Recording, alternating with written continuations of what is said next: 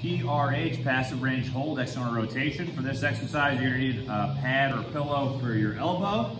And you'll need some kind of dowel, broomstick. You could even use the leg of a chair for this exercise. From here, what we're gonna do is, so this is as high as my active range of motion is. We're gonna get into a passive range. So I'm going to climb up this PVC pipe to a range of motion I normally just can't get to on my own.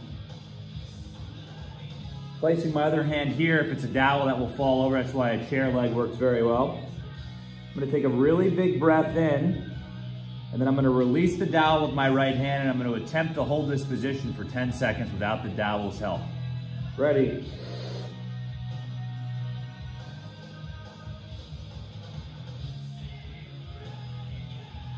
When the 10 seconds is up, slowly bring it down, lift it up on your own as high as you can, and then re-climb up your object. Ideally, we have an object that will not fall over, so you don't have to be twisted in that position. So try to use a chair leg or any object that's fixed.